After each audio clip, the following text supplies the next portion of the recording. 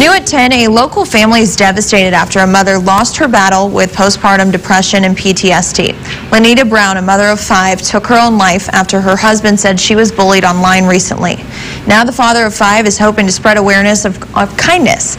Now, it wasn't the first time the family has dealt with bullying. Last year, the couple's son, a student at Odessa Middle School, was attacked in what school leaders called a staged fight. The father, William Brown Sr., is now left behind with a 3-month-old and 4 other small children.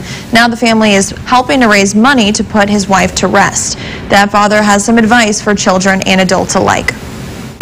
And then, my wife tried to create a YouTube a couple days ago. She put some videos up, and people were cool. They literally made videos making fun of her, and that's what she was obsessing over the last couple days. She just finally lost her battle.